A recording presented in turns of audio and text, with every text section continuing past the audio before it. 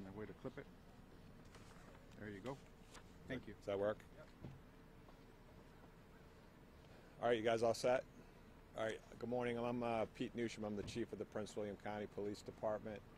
I don't have to say to you that I wish I wasn't standing here this morning before you. This is horrific. Every adjective that you can use to describe a tragedy, you can use to describe what happened here last night. First of all, I want to express my condolences personally to the family and friends of the 4 folks who lost their lives last night. I also want to express condolences on behalf of everybody here at the Prince William County Police Department. To give you what we know, and I have to caution you that this is preliminary in nature. We're in the infancy stages of this investigation, but I'll share with you what I think we know at this point. Last night at about 4:30 p.m., right here in the 5200 block of Mansfield Court, our officers responded to a call for service. The call for service was, and I'm summarizing, essentially that there were shots fired into a home and that there were potentially victims inside who had been killed. When the officers arrived on the scene, they found the door ajar. When they got into the home, they found 4 people who were deceased inside, 2 adult males and 2 adult females. They later learned that the person who had called our emergency communication center was actually the suspect in this case. To their credit, the Prince William County officers on the scene were able to stop that suspect. He was taken in last night as a person of interest and he was questioned, and we were able to establish probable cause for an arrest, and that person has been charged this morning with 4 counts of second-degree murder and other additional charges. We believe the weapon that was used in this particular case was discarded in the home and it was recovered. And I can give you the names of the victims. The first victim, Miguel Flores, is a 44-year-old male. His wife, Kelly Sotelo, who's a 42-year-old female. As I understand, the 2 of them were just recently married. Their daughter, Carrie Sotelo, who is a 19-year-old female. And then there was a gentleman who was renting a room in the home, and his name is Richard Corrales, and he's a 37-year-old male. The suspect in this case is David Nathaniel Main.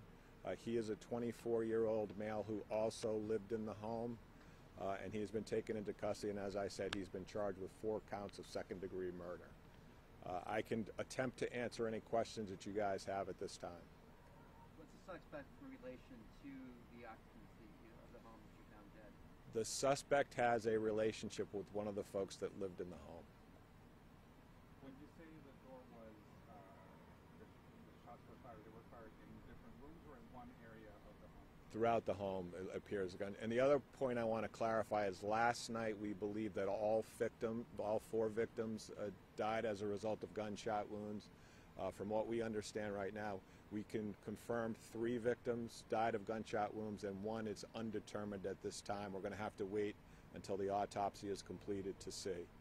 The other thing that we're using as a working theory is that the 19-year-old female was in all likelihood murdered first, and then the 3 other adults were subsequently murdered. And that's really all we have right now. That's a working theory. That's preliminary information. Chief, did the suspect give, when he called 911, I mean, did he give any indication as to what transpired leading up to the first, second, third, 4 shots being fired? I think the information that he was given was inconsistent with what actually happened, so he may have been trying to elude the police, is my guess. Chief, neighbors are telling us that nobody heard any shots. Can you give us any indication of what kind of weapon?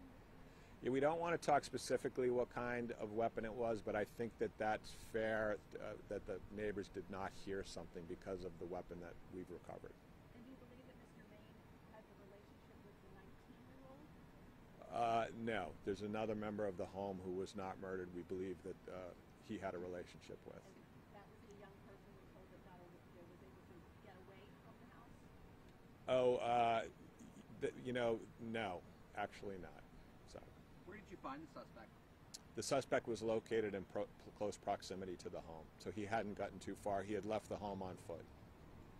What did he say specifically when he called to report that in? That you said he might have been trying to. Yeah, generally he said that there was shots fired into the home, and there was folks that might be dead inside. Making it sound like somebody from outside shooting rather than somebody in. Exactly, which is, like I said, inconsistent with what the evidence shows in this case. Can you tell us the time frame that you believe that the shootings occurred over? And can you also tell us, did the people live in the home, or were they visiting, or what was, and anything more you can tell us about the relationship? All of the victims that were murdered lived in the home. There were two adults that were married, their daughter, and then the fourth victim was a gentleman who lived in the home. He was renting the home. Okay. And the time frame of the shooting? The time frame is something we're still trying to piece together. Like I said, the working theory is that the 19-year-old female was murdered first. Chief, do you have a motive of why this person wanted to live in the home? We're still trying to nail down the motive in the case, but the only word that I can use to describe it is senseless. Absolutely senseless that anyone would take 4 lives the way that they did. Anybody who was out here last night knows that there was a huge group of friends and family members who were gathered, and they were completely distraught over the loss of these lives. And I can only begin to imagine what they're feeling today. So you know, this guy has been charged. My hope is that he never ever sees the light of day again. So, Chief, just did the math there. It sounds like, were there 7 residents in this home? At the time of the shooting, it's unclear how many folks were home. We believe the 4 decedents were in the home at the time, clearly, of the shooting. And if there were additional folks, we don't have that kind of detail. You said there was one other person that resides in the home, and the shooter resided in the home, and so. Yes. So that's, how many is that? That's 6. Or 6. Yep. Is that the total that you understand that resided? No, I think there were others that live in the home as well. As far as you know, did he act alone? He acted alone, yes. And then you're saying the suspect had a relationship likely with someone who lived in the home, but they weren't there at the time. Correct. Did anybody who was living in the home actually own the home? I don't know ownership. Jonathan is saying no. Do you think this was some sort of really horrible domestic situation that just went extremely wrong? We hear about the rise in domestic violence situations, especially since the pandemic began and people having to spend more time with each other. Do you think that played into it? Well, we're not at a point to comment, on that type of detail on the motive. I can say that in all likelihood this is a domestic situation. And then as we get more details, we'll be happy to share them. We're going to have some autopsies done. We're going to have to take a look at the forensic evidence that we have in the home to try and, somebody was asking about a timeline, to try and figure out the timeline. I can tell you we do have sufficient cause to charge this suspect in the case. We feel very strongly that we have sufficient probable cause, and that's why we made the arrest. Do we believe that suspect's tied to any other incident? We had a string of shootings at homes over the weekend. I mean, is this an isolated incident he's charged in, or might he be linked to other crimes in the area? We don't have anything to suggest that the suspect in this case was involved in any other crimes in the area. In fact, he does not have a criminal history that would indicate this type of behavior. Along those same lines, are you investigating any other past criminal activity in the home? No. No, it's just No, this is a horrible, like I said, unnecessary loss of life. Chief, have your detectives been able to track down the person who had a relationship with the suspect who was not home and question them? And Yes. did they provide anything? We did, and that person is fully cooperating with us. Were they able to tell you anything that you can share with us? I can't share with you, but that person has provided us very valuable information. Has been very cooperative, and is also very distraught about what happened in his home. He lives here as well. Chief, you said second-degree murder. Is that should we infer then not premeditated? I think that's what the charge implies, yes. Do we know if at the time of taking him into custody, was he in the right state of mind? Was he under the influence or anything, any drugs, alcohol, anything like You know, I can only comment from my experience. Anybody that would take 4 lives is not in the right state of mind. Whether that's a professional, diagnosis, I think that remains to be seen. Did you say that somebody was able to escape from the home while these were incidents with all the shootings? It's unclear if there were others in the home who escaped. It's unclear. Yeah. Were there any children who were living in the home by chance at any point? I believe there is at least one child that lives in the home. Was That child was not in the home. We do not believe at the time. Okay. Yeah. And was that their parents killed, or the relation to? Yeah. I don't think I want to get into that kind of detail. Okay. And can you tell us anything about a little more about the weapon that was used, or what type of weapon he used? We're not going to talk about the weapon at this point, but we will release that information as the court documents get unveiled. Can you answer if maybe it was a registered, a legal weapon, or? I can't answer that because, frankly, I don't know.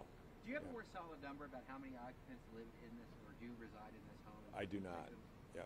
Chief, you mentioned that they're clean criminal history for your suspect. Do you know, were there any active EPOs against the suspect? No, Anything there's like that? nope. Yep. Thank you all very much. Do you have one more question? I did. The vehicle that was towed from here early this morning, is that the suspect's vehicle? I don't know which vehicle it towed, but there's going to be a series of investigative steps that we will take because we want to make sure that we make the very best case possible. We have families, and we have friends of the victims that are relying on us to do our job. And I can tell you, up to this point, I feel very comfortable that we have, and we're going to continue to do so, so we can get justice in this case. Thank you. Reason to think anybody else was involved? No, there's no reason to believe. We believe it. We have the one person that was involved. So thank you all very much. All right. So everybody knows, we're going to send out an email here in just a bit that has a mugshot of the individual, spellings of everybody's names, the victims and the suspect.